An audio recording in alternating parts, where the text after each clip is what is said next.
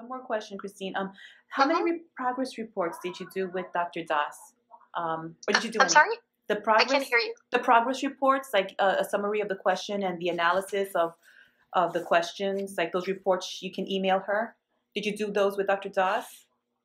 I did. I didn't do them consistently, I had to be honest with you. That's But okay. the reason I didn't do them consistently is because I was moving so fast in my revision that I just didn't kind of take time to. I do have a lot of those, and I did send those to her. Okay. Um, but if you are following what she's supposed, what she's telling you, and what you're supposed to do,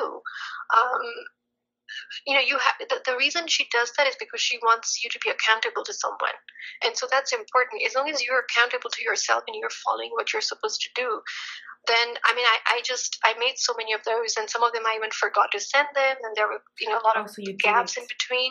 But I knew what I was doing. I mean, I did have a timetable that I was following, especially the last few months. I mean, I had a very robust timetable that I was following, to the second. And could, Okay, it's 2 hours is over. Now I have to do this, whether you finish the topic or not. And I would really push myself to try and finish that topic.